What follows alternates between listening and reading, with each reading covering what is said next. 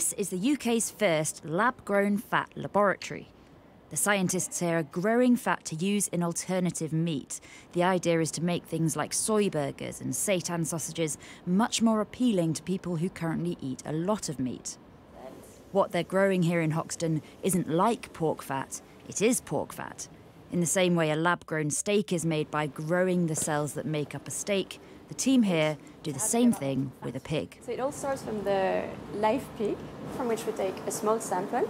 Once we've taken that sample, we don't have to go back to the pig again. Then we grow the cells, so it's about understanding what they like to grow, so what temperature, what foods they want, they need oxygen, and making their environment for it. Once we're happy with the number of cells we have, we turn them into fat cells, and then they start picking up fat and becoming juicier and rounder. And when we're happy with the product, we harvest it and we have real animal fat. So here are cells at the beginning of the process. So you can see that each elongated shape is a stem cell, and then they're going to grow and cover the surface of the plate. And then they're slowly going to turn fatter and fatter, and this is what they look like once they're fat cells. So you can see lipid droplets. By 2040, some experts are predicting that lab-grown meat will make up 35% of global meat consumption. The next 40% would be conventional meat, and the remaining 25% vegan meat alternatives.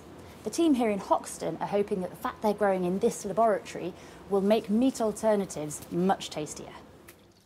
Fat makes meat juicy, rich and tender, but if you're eating an alternative meat burger, where do you get that juicy fat from? Chef Josh is making a plant-based pork belly with real pork fat.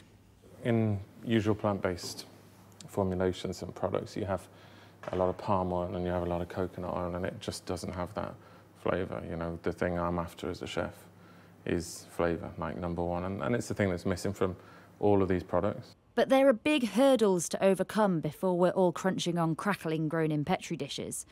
Growing food in this way is a lot more expensive than conventional farming. When the first cultivated burger was presented in 2013, it cost more than £200,000. Now the price has dropped to around £7 for a burger, but that's still a lot more expensive than something you'd buy in the supermarket.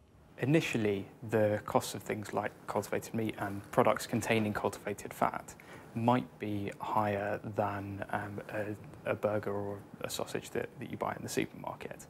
But over time, that will change. What we make is made in a really efficient way. It has plenty of other benefits, but in terms of cost specifically, we'll manage to reduce the cost down to below the cost of eating traditional meat. But that's not the only problem. One of the main reasons people might switch from conventional meat to a meat alternative is because of the impact of intensive farming on the environment. But a recent study by scientists in California questions the green credentials of cultivated meat products. In fact, they say in some cases cultivated meat could be 25% worse in terms of greenhouse gas emissions compared to a conventionally farmed cow. What we need to understand here is that it's not necessarily better for the environment, that it's not a given that cultivated meat is better for the environment. It has to be designed into the production. The scientists here say their product reduces emissions by 80 to 90%. And while the lab-grown meat industry is still new, you could soon be tucking into a Sunday roast, marbled with lab fat. Carroll, Sky News.